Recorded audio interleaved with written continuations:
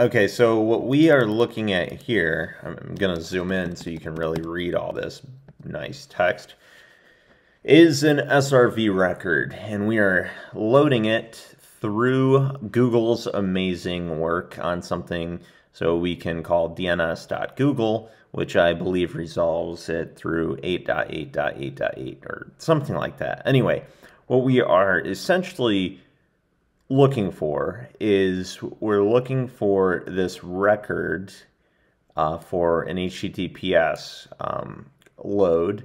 Alternatively, the service could be HTTP, in which case the browser could handle it as unencrypted traffic. That way it knows how to differentiate between HTTP versus HTTPS connections.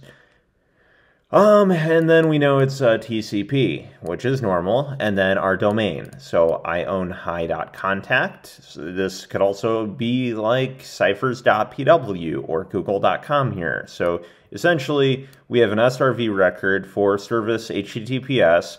We know it's a TCP protocol, and then we have the domain name. Perfect. That's what we have. Type 33. And the answer comes back with the information. We see the name, and then we also see the data, which the data is, of course, by far, definitely a very amazing, important piece. So we're essentially serving the data back that specifies the weight along with, oh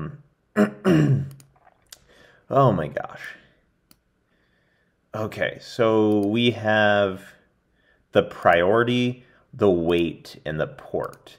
And essentially what this does for us is it tells us here, the SRV, the service, the protocol, TTL, priority, weight, port. So this is how it would be specified in here.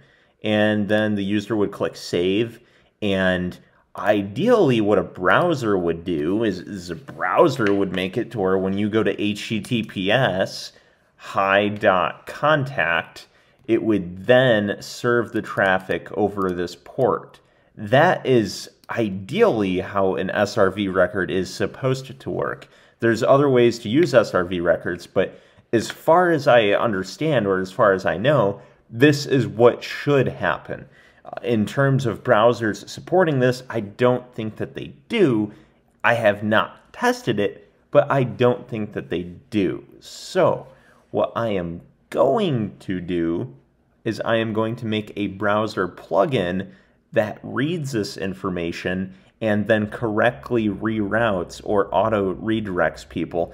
And ideally, we can get enough support and enough fans to really push this extension around and say, hey, this is pretty cool, and go to this GitHub and fork it and subscribe and go to Twitter and all that stuff, right? So I am about to make a plugin, or a browser extension, I should say, for Google Chrome that is then going to tie